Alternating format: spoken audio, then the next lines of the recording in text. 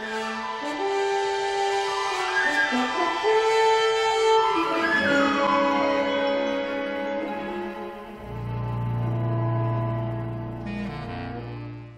everyone, welcome back to another Friday and another Eaglemoss review from yours truly, Captain Foley of Trekyards. If you haven't subscribed to Trekyards yet, get on it. If you haven't subscribed to Captain Foley personal channel yet, why not? Let's do it. Let's get those numbers up and help us out. Also make sure you hit like, and as I said, hit subscribe. But anyway, yes, as I said, I am Captain Foley, as my shirt does say. You can see there, Stuart Foley, Captain, Starfleet. And it is time to look at another Eaglemoss ship. This one, of course, is Star Trek. I do other Eaglemoss ones on here as well, including Alien figures, Predator figures, ships from other franchises from Eaglemoss, as well as Battlestar Galactica and a few other things. So if you haven't checked those out, check those out as well. Lots of Eaglemoss reviews on this channel and lots more to come, so stay tuned. Today we're looking at a really good one. We're going to be looking at one of the standard collection. I've been doing a lot of XLs lately. We're going back to one of the standard collections. You got the standard box, Star Trek, the Delta, and then all the other ones there. Voyager, DS9, TNG, and Enterprise. No Discovery because the Discovery ones are separate. Maybe there'll be lower deck ships and stuff coming, who knows. But that's what we're looking at today. You can't really see it. What is it? It's a mystery. No, it's not because you read the thumbnail and the title. But here we go. We got the Reliant, or at least the Reliant concept special issue. So this is the Reliant as it was originally designed, excuse me, with the nacelles on the top. I've always been interested to see what this would look like and to actually hold a model of it to get a feel for it, whether it would be better. And now we will know, we'll find out. But here it is, as you can see. And down here we got some facts about it. Miranda class, original concept by Jennings and Miner. So let's get into the book and see what we got. I haven't looked through this book yet, so this will be interesting. Obviously over here we got the how to put on the stand. That's there every time, guys, for every one of the Eaglemoss ships, so check it out. Also here we got a view of it from the front, and it's a different feel for sure. It does seem wrong. It does seem like it's upside down, but we'll get into that. We'll get into that. Down here are some specifications. Class, Miranda. Concept for Star Trek II. Designed by Joe Jennings and Mike Miner. There on the bottom you can see some close-up shots of the 3D model that they used to create this model for Eaglemoss, which is some pretty great details. We're going to look at the details on the actual model itself in just a minute here, so let's go through the magazine first and see what we have. So, USS Reliant Rejected Concept. A great shot of the ship. It is quite an interesting looking ship. I'm not sure if it's better or not, but it says here, in its original configuration, the USS Reliant's nacelles were above the saucer, making it more like a cut-down Enterprise. So on the next page, and this is really great actually, we got the orthos for the ship. So really nice orthos. Again, it's a cool ship, but that front view looks wrong. All the other views look fine. They kind of look like FASA designs. You know, if you played the game FASA, Star Trek Bridge or Combat Simulator or Starship Combat, but they had stuff like this. Now people give me heck for calling it FASA, but that's the company that made it, but it's still FASA. If you're a Star Trek fan, you hear FASA, you know exactly what people are talking about. It was a role-playing game.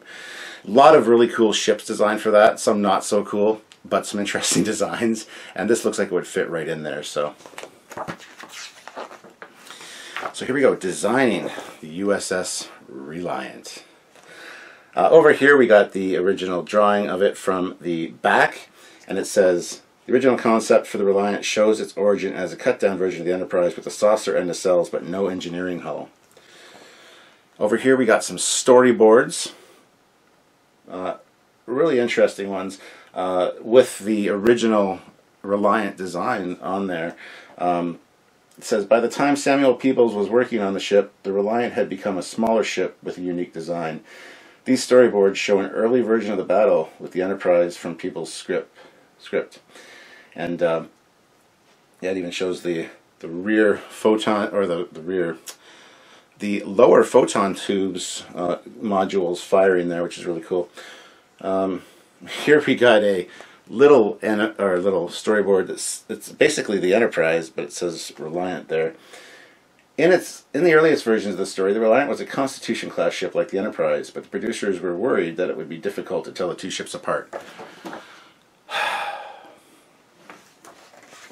It's one of the other reasons they decided to go with the nacelles on the bottom as opposed to the top, because people that are watching might get confused as to which ship is which. No, we won't. We're not stupid. Stop thinking your audience is stupid. Anyhow, next page, we got a couple drawings here, and it says, these drawings for the Reliant show its origin as a cut-down version of the Enterprise, but at this point the nacelles were mounted above the saucer. Here's the final version that we did get for the show, or the movie. By the time the model was finished, the Reliant had been flipped over and the spar in the middle had become a roll bar which supported the nacelles below the ship. So, over here again we got some fantastic artwork, just showing the front of the ship, or I guess the back in this case, and the torpedo pod as well up there, which looks really, really neat. These are good drawings. These drawings show the revised version of the Reliant with the weapons pod in the middle of the roll bar. On earlier versions of the design, the torpedo launchers had been built into the spars that balance the warp nacelles under the ship. And down here we got a piece of the model. That's the actual roll bar and mega phasers and the torpedo pod from the actual Reliant, or the Miranda class model. The roll bar was a separate part of the model that could be removed, giving the ship a different profile. ILM also built separate models of the bridge dome and the glass in one of the nacelles. So, of course, we know the Miranda class went on to be a variety of other ships in TNG, just because you could remove that roll bar quite easily and add other modules and stuff. And we've done quite a few videos talking about all the variants of the Miranda class, that style of design, on our show. So check that out as well, guys. If you haven't checked out the Trekyards stuff, you need to check that out. Next page is just writing con, just talking about the writing of the movie. You know, we got Nicholas Meyer there, and you know, just talk about the development of the movie, because it's got quite an interesting production history for sure. That article continues. Lots of great shots of the movie there, and again continues with the glorious Khan overlooking everything, and his Supermen there, the Chippendale dancers. Just saying. And again, spoilers. There's something that happens to Spock. That's not quite the scene. That's at the beginning. That was the red herring. But this is something happens to him. I'm not going to say what, because I don't want to spoil it for anybody who hasn't seen it. But yeah, and then another scene from or a clip shot from the movie. Clip, not a clip, it's just a shot. Anyway, guys, that's it for the magazine. On the back, you got a picture of the concept Reliant from the top with the nacelles prominent there. Again, it looks basically the same. In a silhouette, it's the same ship. So, very cool. I'm looking forward to seeing the model. So let's get into that. Get it out of its little tiny box. So used to the XLs these days that, yeah. So here it is. Standard size for an Eaglemoss, not too big, but we got some great details there. You can really see the differences of between this and the final version of the Reliant, but it's still a very, very cool ship. I do like that feel. I like the idea of 2 torpedo pods. I wish they kind of would have been put on the top with the roll bar in the middle, and maybe like, I love how they changed those to mega phasers though at the same time and put it's just interesting. I mean, this is so loaded for bear. It's just, it's awesome. So let's just take a look at it here. It's basically the same. I mean, the front part of the saucer, you've got USS Reliant, the registry there, the red striping, and the little tiny deltas there, which is really nice. The hull texturing, or at least the paint job has a very nice Aztec pattern, light gray and a darker gray. We got some really nice, as you can see there, we got some retro control thrusters. The phasers look really good. There's not any real paint alignment issues on this. It's actually really well done. So yeah, a lot of nice details there. On the side of the ship, you've got the ship's name, and I believe it says United Federation of Planets, and then Starship USS Reliant with the cargo door. That's very small to see, but it is there. There's also some window details on the side and around the saucer, on the front and behind the strut attachment points as well. Going to the back part of the top of the ship, again, it's very similar to what we got with the final Reliant. Not much difference there. Again, nice detailing though. You got the red striping, you got the little blue squares, and the impulse control crystal with blue with the white dot in the middle, which looks a little odd, but not a big deal. Moving to the back of the ship, you've got the standard impulse engines and the 1 and 2 marked shuttle bay doors. The shuttle bay doors seem a lot smaller on this version than they do on the final Reliant though. I think there was some tweaks made to the back of the ship for the final version. Before we get to the coolness of it, let's get to the bottom of the saucer. Same thing, lots of great detail. The Aztecing looks good, the striping is good, the registry looks nice. You've even got Reliant behind the planetary sensor dome there, which is very nicely done. And moving back again, dark greebly areas and the impulse control crystal from the bottom. So really nice attention to details on this one. It looks actually very, very nice. So let's move to the struts now. The struts at the attachment points on the top look really nice. These nacelles are see-through, so if you have a light behind them, they will glow. They're kind of a darker blue, which is nice, so you can actually see through those. The nacelles themselves are the standard Constitution class nacelles, no real difference there. You've got the NCC 1864 on the or registry on the outer and inner parts of the nacelles, and that's a really nice look. It looks really cool. I'm really a fan. Now if you move down, follow the strut down, it comes to the attachment points on the bottom, and there you got the photon torpedo pods, which are nice because they've got the striping very similar, the banner style that's on the side of the secondary hull of the Enterprise. They put that there, which is nice. Again, amazing attention to detail. The bottom of the pods have some red striping as well as some blue squares, and it just looks really nice. I do like the idea of 2 torpedo pods.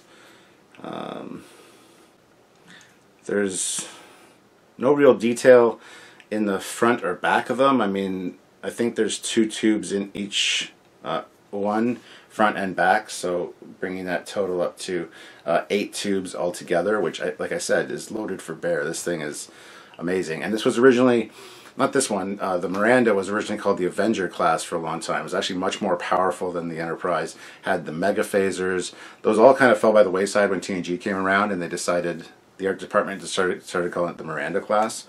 But we've talked about that quite a bit on the show, so if you want to check that out as well.